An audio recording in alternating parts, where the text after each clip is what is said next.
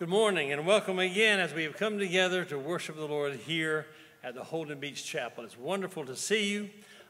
Most of you I can still recognize even with your masks on, but it's great to have you here, and I'm sure that you're going to be glad that you have come into the house of the Lord on this day. I want to mention to you the nominating committee is still struggling a bit with the time and talents, and if people have not been coming, and that's normally when people turn in their time and talent sheets. And so when they're not coming, they're not turning them in, but still the work of the chapel continues. So if you have not turned that in, if you have not told us where you would like to work, we would like for you to do that so that we don't have to inform you where we'd like for you to work. Not really, but of course we would, wherever you would enjoy, you think that you would enjoy being a part of this fellowship and working in the upkeep, maintenance, and the ongoing ministries of our chapel, we would certainly like for you to let us know so that we can help you in your faith journey. If you are a visitor, I will remind you about the second helping, where you would take your things on Saturday morning between 7 and 12 and 1 up at the Beach Mart, so that to help the people in our area that are in need of food and supplies. Again, we are delighted that you are here, that you have chosen to worship with us today, and we are prayerful that you will experience the presence of the Lord in your life on this beautiful Sunday morning. May we go to the Lord in prayer, please. Lord, we pray that you would stir our hearts this morning. We pray that you would lift us out of our boredom, lift us out of our indifference, lift us out of our preoccupation with our concerns and even our routines, so that we can be true children of faith. Lord, help us to see the possibilities of doing right and good, and then send us out of here today, next week, with opportunities to touch the world with the power of the living God. We pray this in Jesus' name. Amen.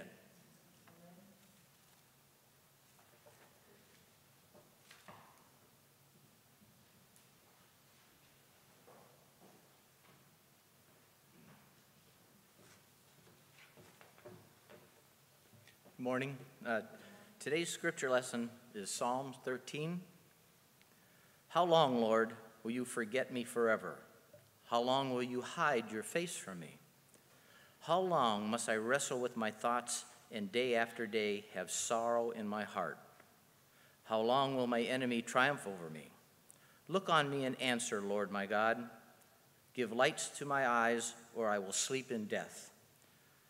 And my enemies will say, I have overcome him, and my foes will rejoice when I fall. But I trust in your unfailing love. My heart rejoices in your salvation. I will sing the Lord's praise, for he has been good to me. It's the word of the God for the people of God. Okay, please pray with me. This is a prayer for uncertain times. Lord, may we who are merely inconvenienced remember that those who live are at stake, for those whose lives are at stake. May we who have no risk factors remember those most vulnerable. May we who have the luxury of working from home remember those who must choose between preserving their health and making their rent. May we who have the flexibility to care for our children when their schools close remember those who have no options. May we who have to cancel our trips remember those who have no safe place to go. May we who settle in for quarantine at home remember those who have no home. As fear grips our country, let us choose love. And during this time, we may have not be able to physically wrap our arms around each other, but let us yet find ways to be the loving embrace of God to our neighbors. Amen. Okay. Well, please join me in the Lord's Prayer. Our Father, who art in heaven, hallowed be thy name. Thy kingdom come, thy will be done, on earth as it is in heaven. Give us this day our daily bread, and forgive us our trespasses, as we forgive those that trespass against us. And lead us not into temptation, but deliver us from evil. For thine is the kingdom, the power, and the glory, forever. Amen.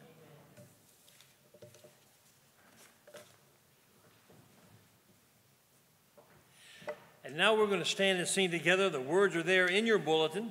This is indeed my Father's world. May we stand and sing together.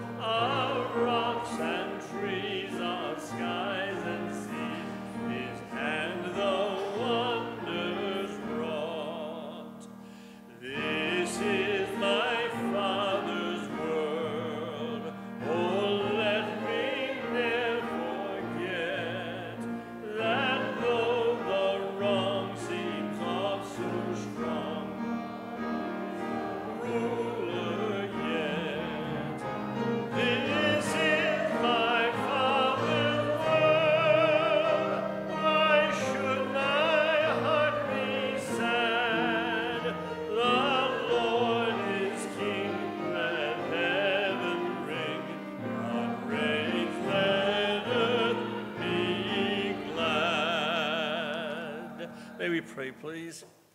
Here are our tithes and our gifts and our offerings, Father. They speak loudly about our inner commitment. Let them be filled, Lord, with faith and endowed with love for Christ, for it's in his name that we give. Amen.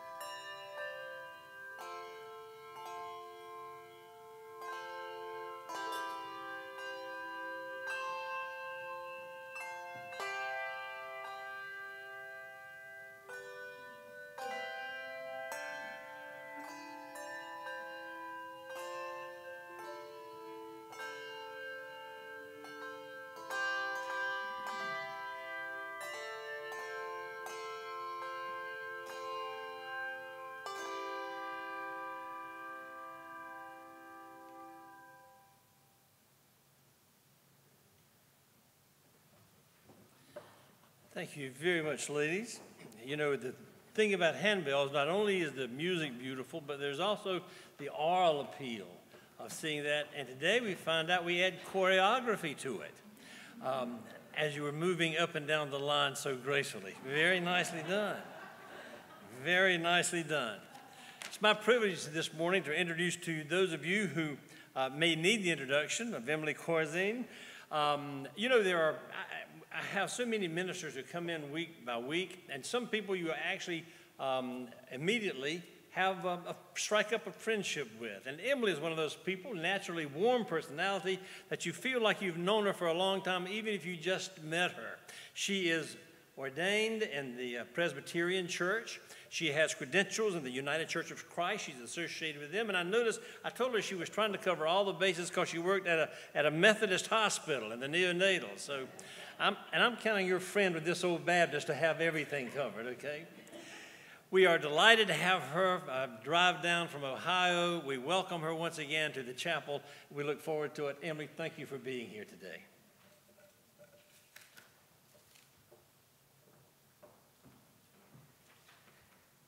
Greetings in Christ's name once again here at Holden Beach Chapel. I bring greetings from First Congregational Church, United Church of Christ in Columbus, Ohio.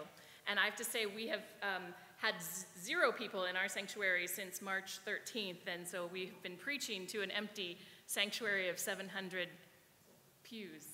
So it's lovely to see faces this morning. And it's been a joy to be here at Holden Beach Chapel, but also Holden Beach this week. So our gospel lesson this morning comes from the gospel according to Matthew, chapter 10.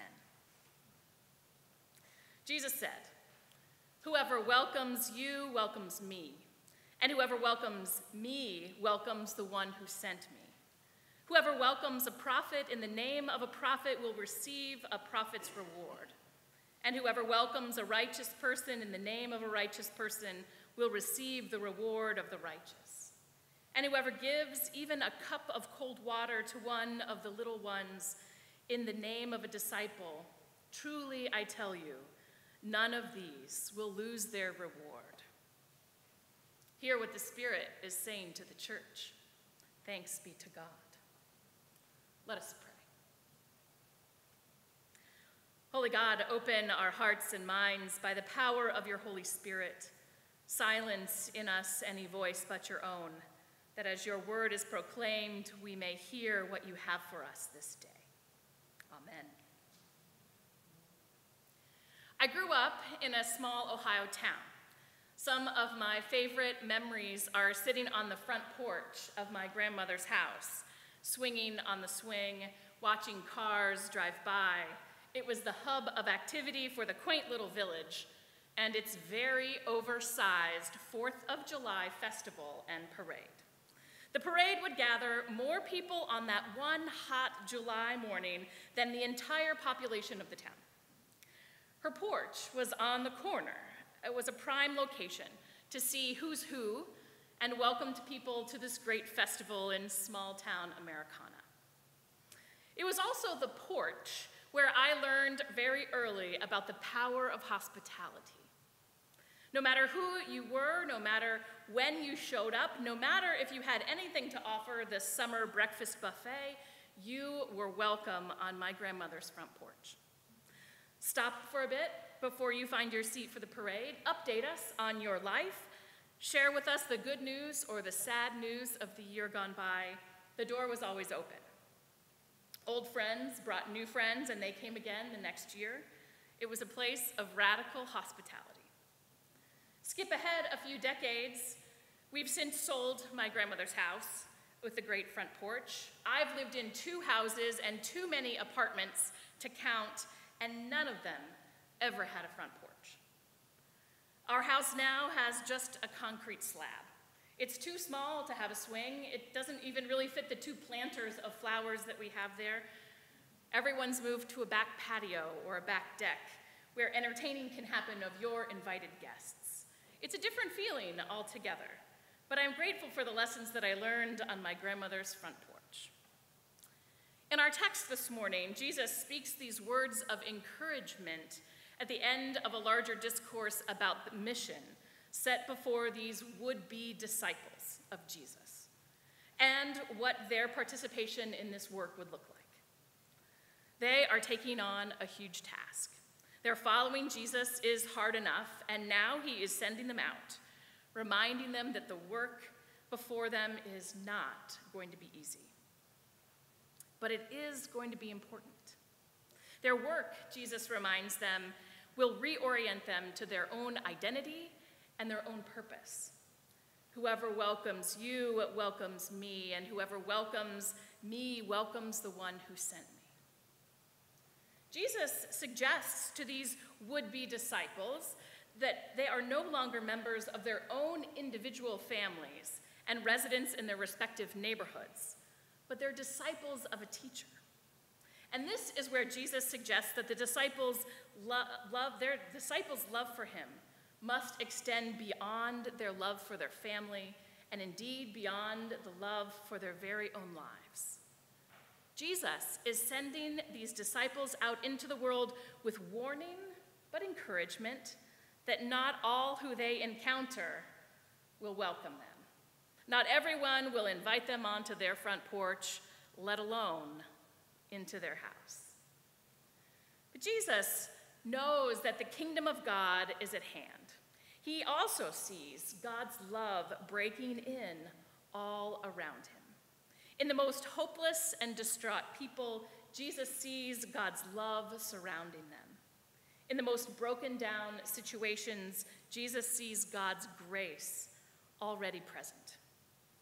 And there's something about the tone of someone who loves people that much, who sees God's kingdom everywhere, who can look at someone they disagree with or even despise, and even love them so much that they see God's beloved child. There is something about the tone of a person like that that makes you want to follow.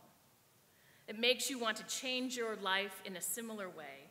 It makes you want to start seeing God's kingdom all around. So I recently heard a story of a woman in Pittsburgh, Pennsylvania.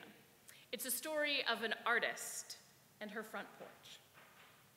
More specifically, it's a story about how she helped her neighborhood speak love into a difficult situation.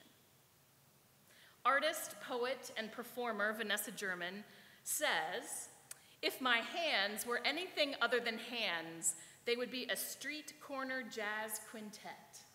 Imagine that. She says this as she paints and sculpts on her front porch in her neighborhood in Homewood, a neighborhood in Pittsburgh. It's a neighborhood where kids often deal with the effects of violence on their streets. When she tells people she lives in Homewood, their jaws drop, like they feel sorry for her. But she disagrees. She says, "Homewood is like my Harlem. There is so much life and creativity in this community. She lives on a busy corner with activity, people waiting for the bus, children playing. As people move about, they see her making sculpture and art. They ask her what she's making, and kids ask her, 'Can we do it too?' She opens up her front porch. She gathers whatever she has, scraps of material, paint brushes, pieces of wood. The kids come into her front yard and onto her front porch and make art and foster community. Her front porch and her front yard are covered with art and supplies and kids, letting kids come and make art while she is making her art on her porch, she says, is good for the soul. Kids have come to find sanctuary on her porch, a place to bring their creativity, and have found a place to belong. Except sometimes, 21 shots are fired down the street, and 2 young people are dead. And yet somehow in the midst of their grief and their pain, instead of trying to provoke change with anger and outrage, this community was able to sow love. Vanessa German began making and distributing what she calls nonviolent yard signs in their neighborhood.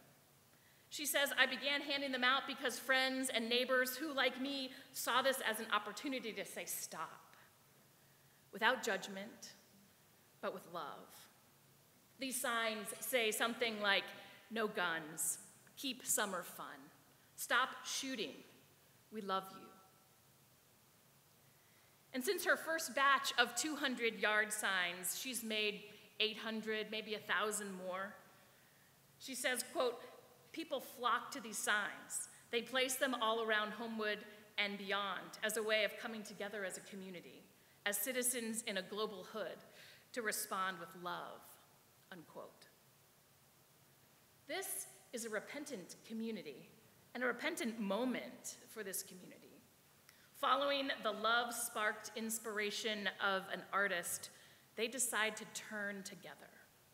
They decide in the midst of a very anxious and scary and grievous situation to start seeing God's love everywhere, even in the people who run in gangs, and even in the people who carry guns.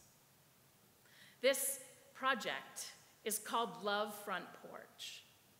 Love Front Porch says, believe in what you believe, love what you love, let it be what it is, and do what it has to do.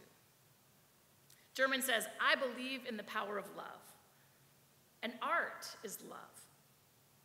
And the community is the museum, the gallery, the exhibit space. That art unites. Vanessa claims that space is where all people of all ages can transform their community. A community stands side by side, and when they do that, they are better together. I'm not sure what sort of result that yard sign campaign really had. I don't know if gun violence really decreased. I don't know if the message even got to the gangs. But I do know that there is something irresistible about the love that this community showed. I love the story of Love Front Porch. And I'm challenged by it very, very much as well, because it completely collides with my need for my adult world privacy and protection, and my ability to control who's on my little front stoop, let alone my back patio. I usually think twice about answering the door when someone is selling candy, or telling me that the last rainstorm did massive damage to my roof. It makes me wonder what I have to learn from Love Front Porch. In our gospel lesson this morning, Jesus says, whoever welcomes you welcomes me. Whoever welcomes me welcomes the one who sent me. Whoever gives even a cup of cold water to the little ones in the name of a disciple, you will not lose your reward. When Jesus speaks these words of encouragement, it makes me think about the mission to which we are called. As the larger church, as a community of faith, you're in your own cities and towns, many of which broken and divided by so many lines in this world. Racial lines, socioeconomic lines. Recently, in my own town of Columbus, local artists have united to bring street art into the community. And they were asked to create art on the front of many businesses in and around Capitol Square. And some just a few blocks away, where my church is located, there were many broken windows that had been boarded up after protests at the end of May after George Floyd's murder in Minneapolis. And in Columbus, protest marches have been happening every day since then, calling for justice and equality and peace. In Columbus, following a love-sparked inspiration of artists across the city, people have gathered to create art on these boarded-up windows. Neighbors, helping them paint and tell the story of those who seek freedom and who seek justice, and those who want to transform a community of brokenness into a community of hope and unity. It's called #ArtUnitesCBus. All across downtown, there are powerful images of resistance and struggle and triumph, and poetic justice and freedom and unity and love. Huge plywood boards have been transformed into beautiful murals, images of welcome and love. They're images that say, you matter, that we see you and that you are loved. And I've gotten to know one of these graphic design artists who painted some of these murals. Her name is Lisa McClimate. She wanted to help anchor what meaning could happen on the streets of Columbus, in other places across this country, and offer support and hope for a city. The messages really took off, and wonderful pieces of art are now covering once boring plywood. She designed and painted a mural on the building just across the street from First Congregational Church. It's a cityscape at night, with a blue background and shiny yellow stars across its entirety. And on it is a quote from the Reverend Dr. Martin Luther King Jr., which reads, "Only in the darkness can you see the stars." Love sparked inspiration from these artists, are poetic and prophetic words in our community. They are images and challenges for the time in which we are all living. They're a visual representation of deep pain and woundedness. They also show us how far we have to go before everyone is welcomed in a community and where everyone has a chance to thrive, not only survive. If art really can unite a neighborhood, maybe art really can unite a community and transform a world. And like Vanessa German, Lisa McClimate is transforming her community. And they're both prophets, speaking love and justice into difficult situations. And maybe the transformation of a neighborhood and community begins at a place where people can come together. It's like these love-inspired artists have been on Love Front Porch. And I think once you've been to a place like Love Front Porch, once you see people and stories of those who create art out of deep places of pain and woundedness, you can't go back to seeing the world the way you used to, and then you're compelled to do something about it. Because of God's great love for us in Jesus Christ, discipleship means carrying out and embodying Jesus' mission. Those who go out are likened to prophets, the righteous and little ones. The image links the disciples to strong prophetic tasks and acts of justice and mercy, even as they are reminded that it won't be easy. And they're reminded of their own vulnerability and their own fragility. Once the disciples go out into these communities Jesus sends them to, the world will never look the same. We too can see the mission of the disciples, this outpouring of welcome with new eyes. And in the stories and the struggles of courageous women like Vanessa and Lisa, speaking up for justice and wanting to heal their communities, like the work of prophets. I'm not sure where you find yourselves these days. Maybe you find yourselves struggling to see God's love. Maybe you've tried to follow but have fallen short. Maybe you have been so distracted by one pandemic or another that you've overlooked God's love breaking in. However you are, I know an opportunity where an inspired artist on a front porch of our lives invites us, with a face full of love, to repent and to turn and to change our lives and follow. It's Christ.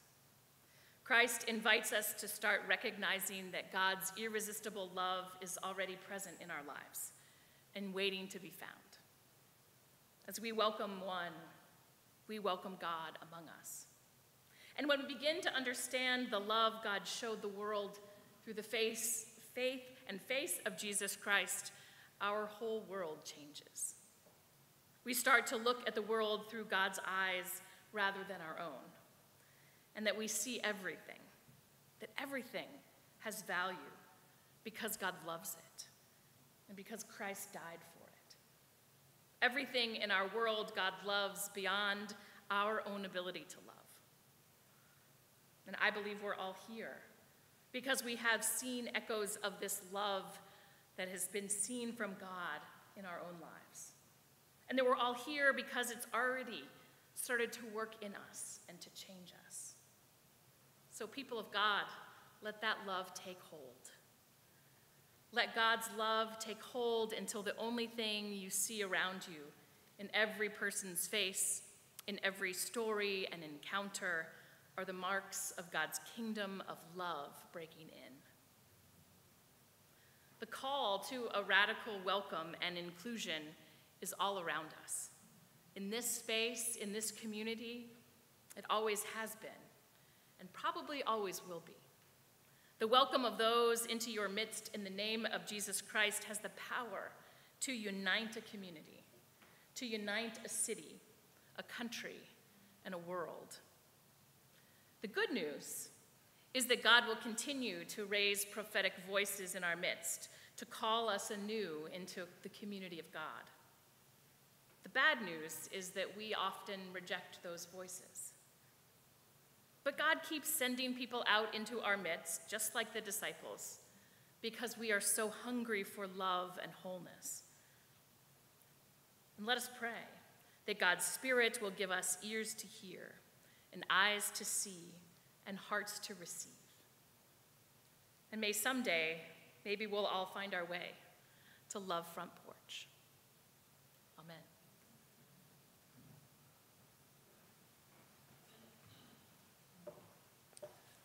Thank you so much, Emily. I'm sure that you have experienced the presence of God today, and I'm glad that you are here to share it. And now may we stand for our benediction.